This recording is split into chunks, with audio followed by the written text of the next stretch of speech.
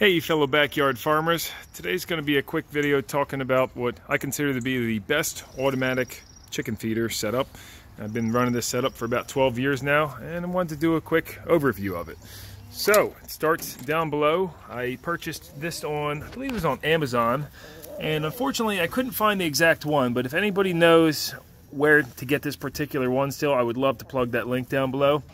So before getting this style, what I always used was one of these little guys you can get pretty cheap, and I just took a Frisbee and cut it to, keep the shavings, bedding, and poop out of there. But unfortunately, they still like to kick everything in here, and rodents get in here real easy too. So these work good, but definitely not the best.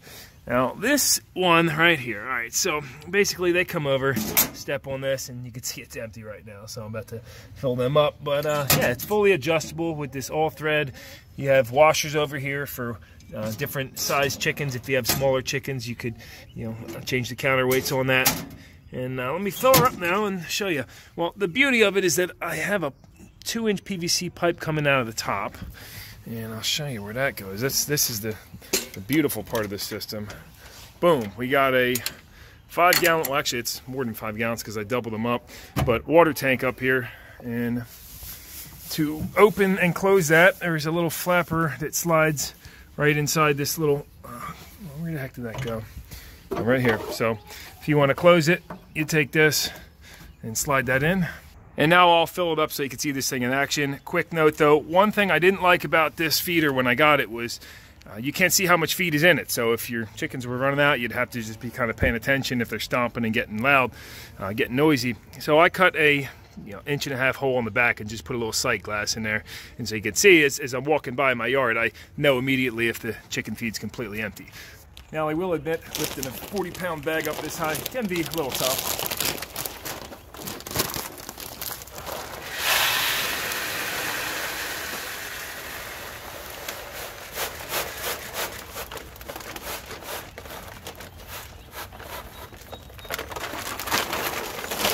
So that hopper holds a solid 40 pounds, and then you can put the lid on to keep rodents and debris out. Let's open the flow valve. Here we go. Oh yeah. So that 2-inch pipe works excellent unless your feed is getting wet. But you can see down on that sight glass now, real easy to see that you have feed when you're walking by.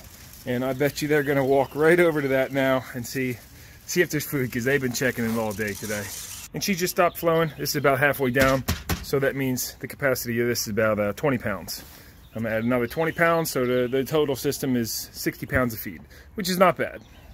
It took him a few minutes to figure out there was food back in there, but let me kick him off now so you can see the thing in operation.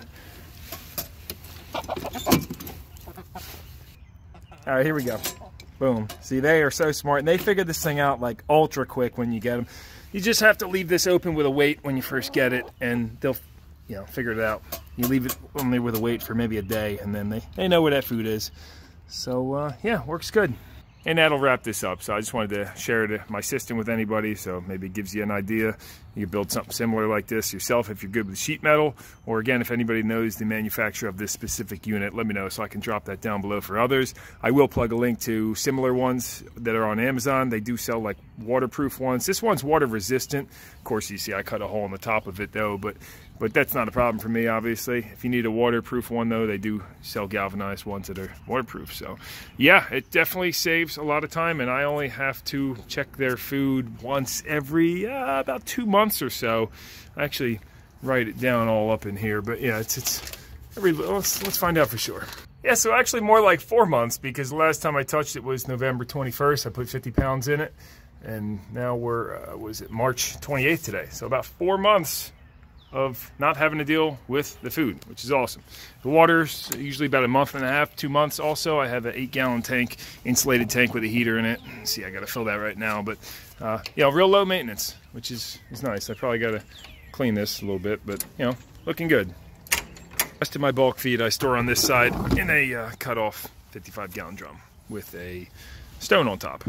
I appreciate you watching if you did, and enjoy your day. See you next time.